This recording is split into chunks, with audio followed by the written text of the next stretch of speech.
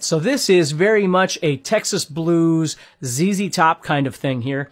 And what I'm doing is I'm just taking an A chord, okay, and I'm just strumming the second and third, or excuse me, the third and fourth strings here with the A chord.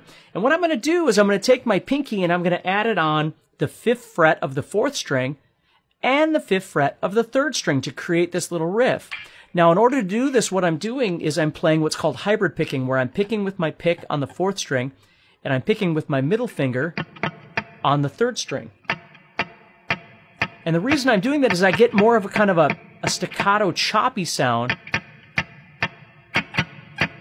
as opposed to doing it that way. Now, it doesn't mean you have to do that. You might.